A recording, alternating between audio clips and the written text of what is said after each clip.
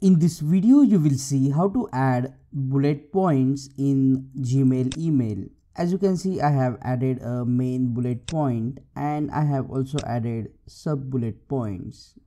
It's very easy. Let's get started. First, what you have to do is click on this format option and you will see these formatting options.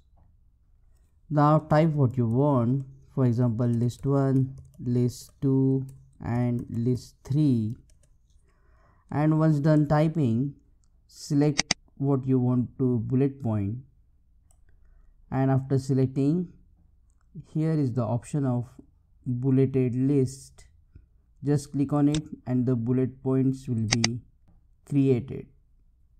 Now if you want a sub bullet point, just press enter next to the main bullet point and click here on more format options. Here is the indent option. You can indent sub bullet point from here in the Gmail. So after clicking, it looks like this, and then you can type sub bullet point. If you press enter after the sub bullet point, you will again get the sub bullet point, and if you want to go back to the main bullet, then just press the backspace on your keyboard. Now check out these useful videos shown on screen related to Gmail.